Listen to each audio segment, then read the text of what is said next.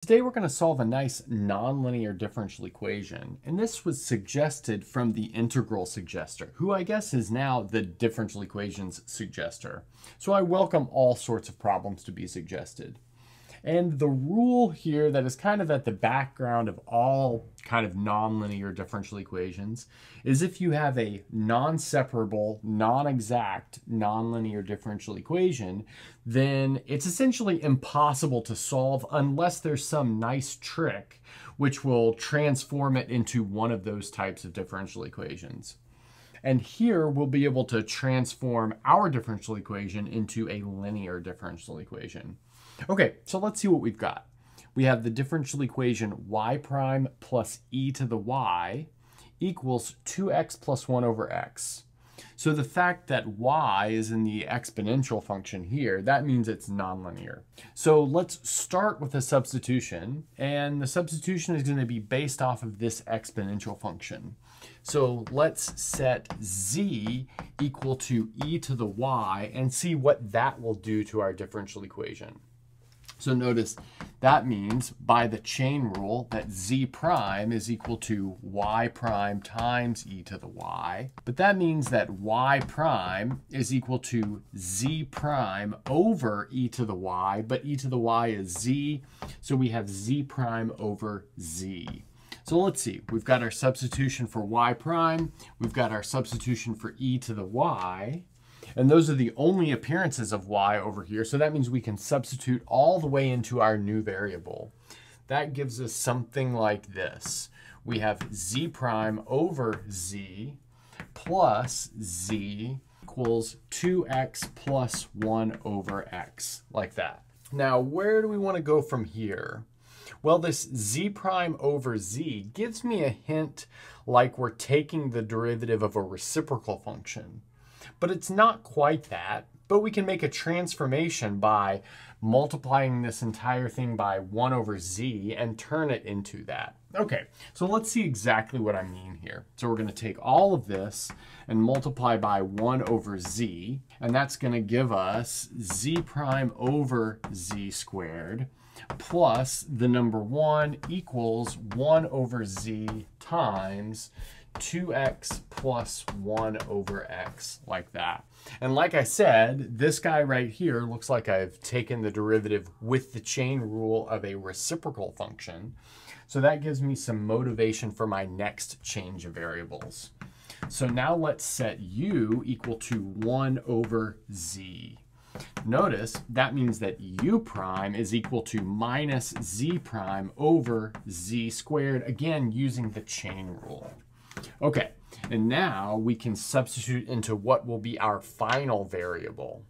So notice this guy right here will be minus u prime because we pick up this minus sign here. So we have minus u prime plus 1 is equal to u times 2x plus 1 over x. But now we can rearrange this a little bit, and we see that we get u prime plus 2x plus 1 over x times u equals the number 1.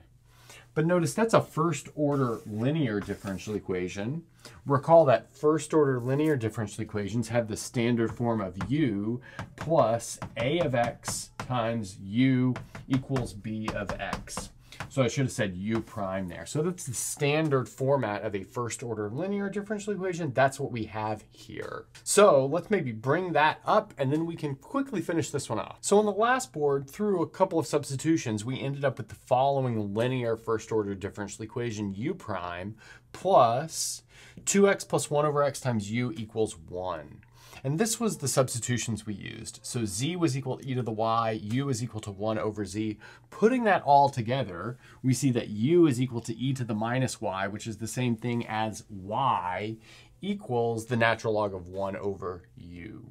So now we could attack this as we would attack any sort of first order linear differential equation, which generally means we need to look for an integrating factor. So there's kind of a formulaic way of getting at the integrating factor, but I won't use that here. I'll just make the following observation that we can multiply this entire differential equation by something so that the left-hand side looks like a derivative with the product rule.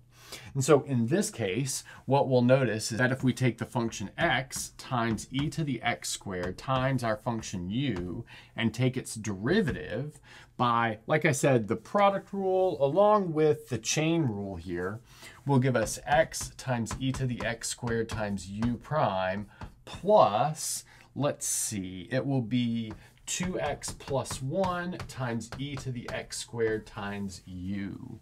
Okay, so just to see what happened here when we took the derivative of this x times e to the x squared, we got all of this stuff, just kind of FYI. So notice if we multiply both sides of this equation by, let's say, x times e to the x squared, then we form this right-hand side over on the left-hand side of this. Okay, so let's just be careful about that. So we're gonna take this guy right here and multiply by x times e to the x squared. And that will give us x times e to the x squared times u prime plus 2x squared plus 1. Sorry, this should have been 2x squared over here times e to the x squared times u equals x times e to the x squared. So that's what we're left with. Then by this observation, we see that we can take this entire left-hand side and write it as the derivative of x times e to the x squared times u.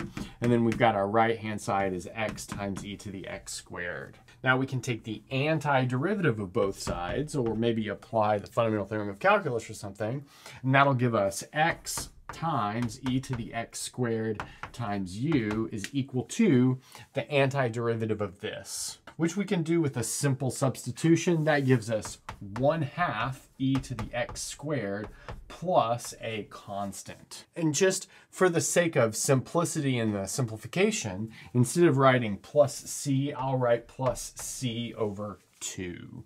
I can like absorb a 2 into that constant or a 1/2 into that constant kind of as needed. And now we can easily solve this thing for u.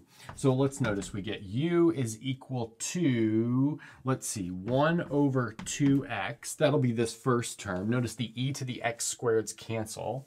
And then we'll have plus c over 2x e to the x squared. But now we can give ourselves a common denominator, and we'll see that we have e to the x squared plus a constant over 2 times x times e to the x squared. So that is equal to u.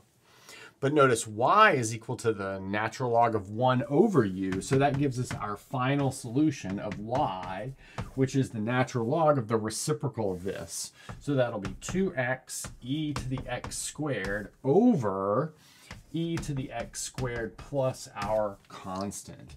And that is our final answer. And that's a good place to stop.